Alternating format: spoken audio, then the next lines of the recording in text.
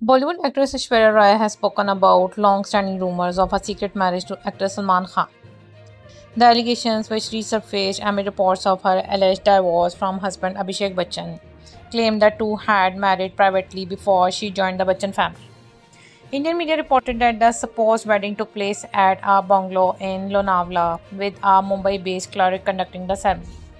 The reports also suggested that Aishwarya Rai converted to Islam for the marriage, which was kept hidden from her family. According to rumors, the couple even went on a secret honeymoon to New York. The speculations had a negative impact on Aishwarya Rai's film career at the time. In an interview, she firmly denied the rumors, stating if the news were true, the industry would have known about it because it's a small world. I'm not someone who would hide my marriage. Aishwarya Rai added that she would announce her wedding with pride if it ever happened, dismissing the claims as baseless. The actress had a long-standing friendship with Salman Khan, and their relationship was once expected to lead to marriage before they eventually parted ways. On the professional front, Aishwarya was last seen in Ponniyin Selvan 2. She has limited her on-screen appearances, making her fans miss her.